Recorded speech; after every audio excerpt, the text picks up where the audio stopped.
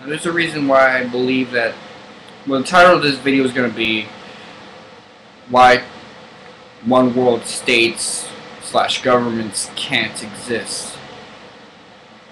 And my reasoning for this is that a country is a nation plus a state. If cosmopolitan states ever form, I'm not going to use the word cosmopolitan government because governments can be institutions that may be established once or twice, but they're not going to perpetuate the establishment and form a hierarchy. They're eventually going to undergo a sort of emergence. Yeah. Now, the reason why these things can't just be one thing, it just can't be one cosmopolitan state that has a monopoly over the world, is that all that's going to change is that a country is going to mean a state plus the world.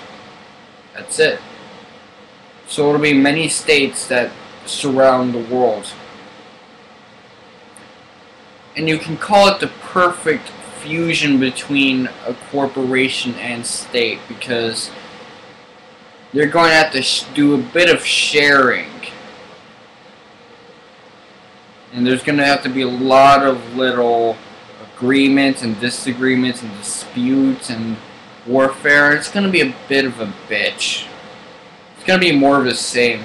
But it's not going to be that same Armageddon bullshit that we hear about in even atheists. Which surprises me. So I think they'd be above this. In the end, countries will take on a new meaning. Instead of a state that's surrounding a nation like a taco, the state would be surrounding the world and the entire globe, and there'd be several of these cosmopolitan states that all compete against each other.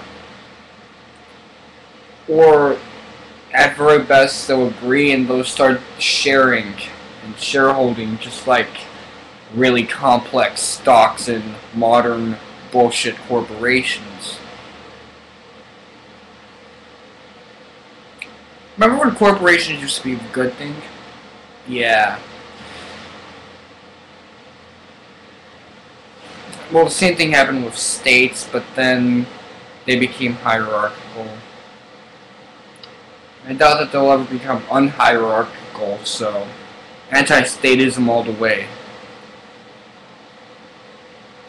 Now, this has been Mr. Wonka 7, Leon Red,